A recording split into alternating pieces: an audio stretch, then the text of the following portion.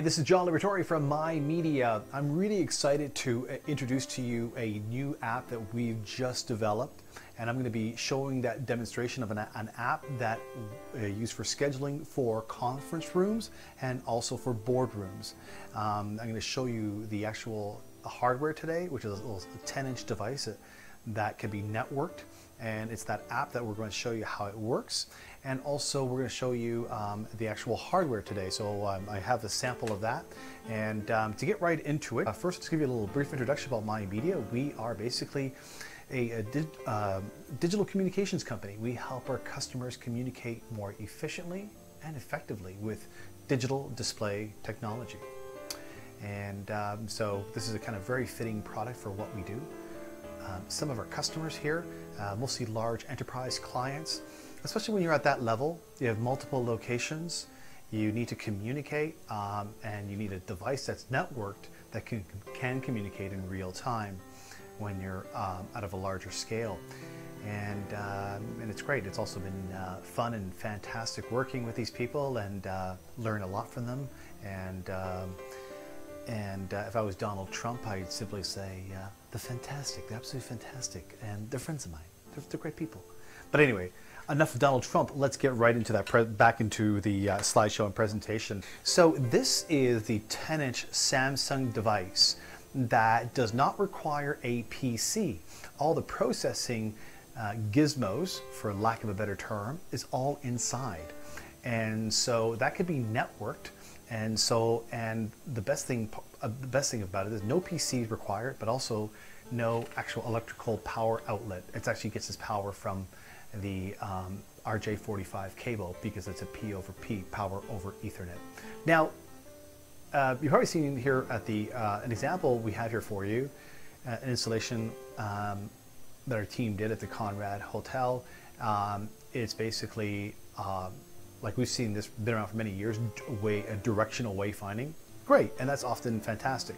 But when you're getting a little bit closer and want to find, well, where do I need to go? Do I go left or do I go right? And where these can be strategically placed, that can help you find your way. So it's either be which hall you're going to, and you start finding your way a lot faster.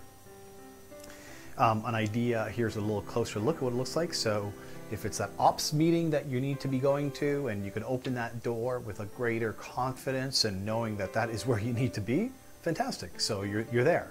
I think that word fantastic from Donald Trump is rubbing off on me. Moving forward, here's an even closer look where the Four Seasons encased it with other signage, the Plaza A, and when it's not in use, they just basically put their kind of logo there, which is somewhat stationary. But it's also an opportunity for them to advertise and sponsor other different restaurants that they have, and yeah, and just let people know what's offered. So you can see this is an event that we actually programmed, and we'll get into the software in a minute. And you see how large it is here.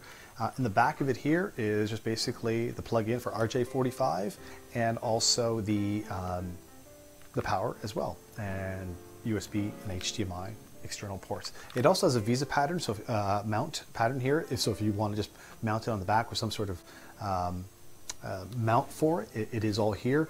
And you could just snap that in, and then also either, like I said, encase it what the Four Seasons did, or you could simply just basically drywall all around it.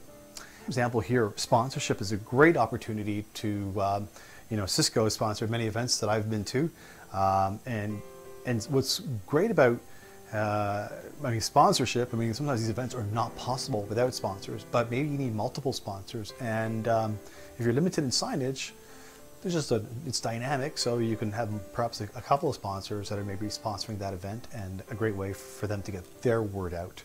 So if we can launch that web app, I'm going to give you a quick little demo of how it works. So we start with a room. We'll have all the rooms pre-entered, and it's just a pull down button. You pick that room that you want, the name of the event,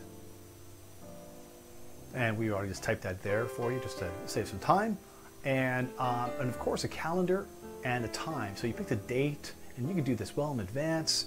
You can do that. So we're just making a quick example for you just to give you a demonstration of it and of what time the event ends.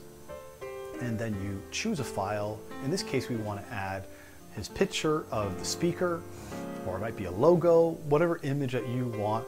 It's a quick upload. That's basically it. The limit there of 3 is if you wanted to post how many events there were. We showed you 3 events, 4 events, whatever that might be. You could also do that as well, but more of that another day. So now I'm happy. I want to hit save and everything is there. But I think I showed you already what it looked like. But it's basically straightforward. It's simple device technology, how to use that. So you can, I think anybody can, use that. And it's not complicated. That's what we wanted to do. So there you have it. You saw basically hardware, software, total future integration with Microsoft and also Google Calendar, an easy to use device. So again, feel free to write to us, make your comments, give us a call. Happy to give you some more information. Once again, my name is John Liberatore from Mymedia. Thanks for watching.